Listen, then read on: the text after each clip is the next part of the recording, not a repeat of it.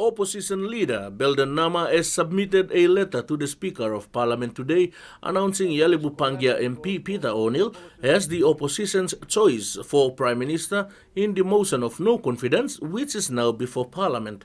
This became necessary following the move by Aitapelumi MP Patrick Pruaitch when he moved back to the government and withdrew his name as the alternate Prime Minister on the motion. It is now up to the members of the Parliamentary Committee on Private Members' Business to deliberate on the notice of motion of no confidence.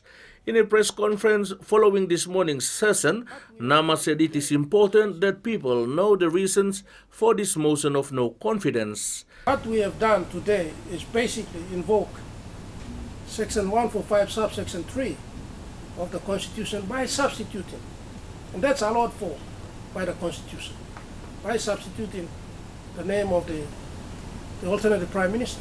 Meanwhile, the alternate Prime Minister nominee said PNG is in chaos and needed its leaders to steer the country back on track.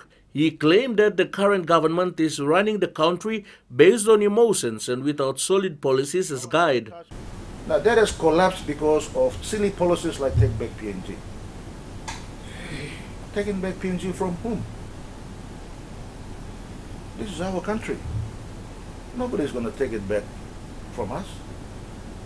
We already have the country, but they are literally taking PNG backwards. O'Neill said he accepted the nomination because he is concerned about the hardships that Papua New Guineans are facing. Freddie Mo, TVWAN News.